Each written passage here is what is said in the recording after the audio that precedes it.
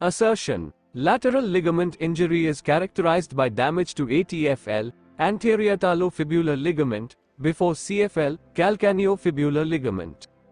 Reason. Because of the ATFL is taut in plantar flexion and the CFL is relatively loose. A. Both assertion and reason are true. Reason is correct explanation of assertion. B. Both assertion and reason are true, but reason is not correct explanation of assertion. C. Assertion is true but reason is false. D. Both assertion and reason are false. And the answer is A. Both assertion and reason are true. Reason is correct explanation of assertion.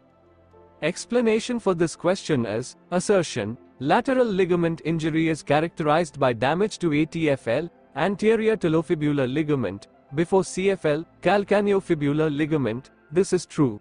ATFL is the primary restraint to ankle eversion and is injured first.